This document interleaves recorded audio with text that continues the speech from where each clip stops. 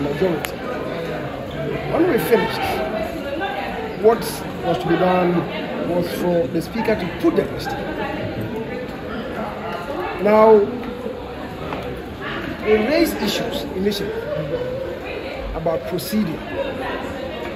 And as we heard the Deputy Majority Leader, he said to the Speaker that after putting the question and declaring the results, if a member wanted to challenge, he would have then to come with a challenge first. The member just got up and said that on account of Order 1132, he's inviting the Speaker to do a head count. That was not a challenge. So that was the issue the Deputy Leader raised.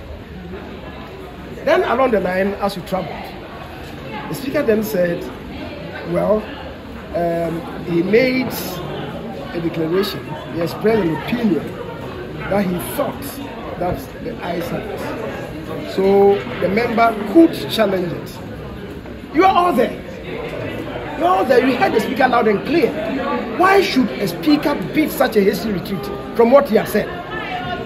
He said to us that he thought, and I'm quoting him, that I think the ayes have it. That is how speakers make pronouncements and determination. I think the ayes have it. And if he's convinced and persuaded, then he'll go further to say that the ayes have it. And maybe I think the noes have it. The noes have it. That's how it's done. Once you say the noes have it, then the determination has been made. In this case, he said, I think the ayes have it. The ayes have it. Then you have a Speaker making a U-turn, a sudden U-turn to say that no, he didn't add that the ayes have it.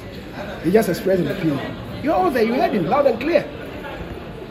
And that's most unfortunate. That's most unfortunate.